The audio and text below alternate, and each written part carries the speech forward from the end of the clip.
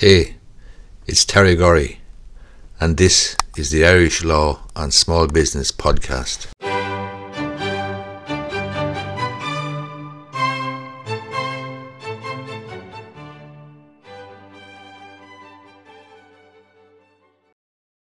There's a report in the Irish Times there today.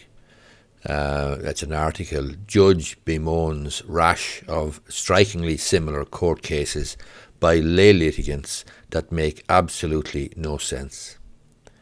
Judgments have concluded this sort of claim is frivolous, vexatious, bound to fail, and an abuse of process.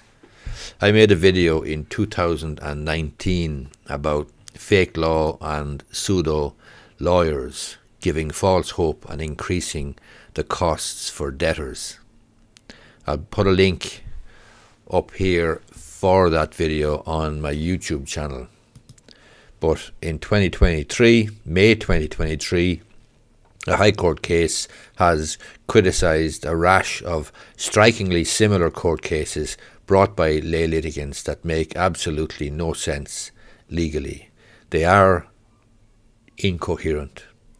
Mr. Justice Brian O'Moore said that the actions brought increasingly in recent years claim a plaintiff is protected under the Constitution and the Treaty of Europe from all court summonses and orders. This, of course, if you occupy the real world, is absolute nonsense. A number of recent judgments from the High Court have concluded this sort of claim is frivolous, vexatious, bound to fail, and an abuse of process. The judge regretted that people peddling this form of case to litigants without professional legal representation have, quote, not yet made themselves been made accountable for the pointless legal costs and expense which their activities have generated. These are the so-called, or what I describe as the pseudo-lawyers and fake lawyers peddling false hope to individuals who are weighed down with debt. The judge expressed or referred to another judge, Justice Eileen Roberts, who said so much court and judicial time has been taken up dealing with what are essentially the same legal arguments advanced by parties over and over again, even though not a single case has been or indeed could be successful on these points. It's worth saying that again. Not a single case has been or indeed could be successful on these points. Mr. Justice O'Moore previously dismissed an incoherent claim of this nature brought by racehorse trainer Anthony Mullins of Goran, County Kilkenny, against debt firm Everyday Finance DAC and the receiver. The claims against the state defendants remained. Mr. Mullins wanted €5 million damages and a declaration his constitutional rights have been denied due to him being the victim of a court order, the judge said. The action was struck out against Everyday and the receiver as frivolous and vexatious and as not disclosing any cause of action known to law. The ill effects of a pressurised court system is felt predominantly by other litigants, including individuals and businesses who have to wait lengthy periods of time for their cases to be heard. In a recent judgment, he dismissed Richard O'Hara's action against debt firm Start Mortgages DAC. Mr. O'Hara from Kilkenny was seeking damages of €2 million and a declaration his constitutional rights have been denied. His case remains against Ireland, the Attorney General, the Minister for Justice and Equality, and a named individual.